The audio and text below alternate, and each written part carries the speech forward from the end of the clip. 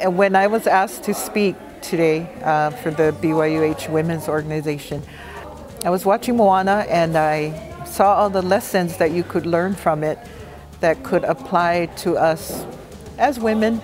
Recognize the importance of family and that making mistakes and overcoming challenges, it should be welcomed because they add to the dimension of our faith and our love.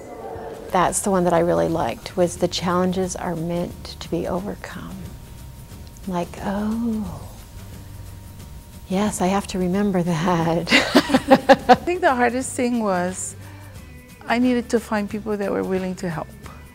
You know, although we're trying to raise money for the book scholarships, we still want to make it an inviting setting, and we want speakers to be able to connect with the audience, find something that can touch their heart or their spirit.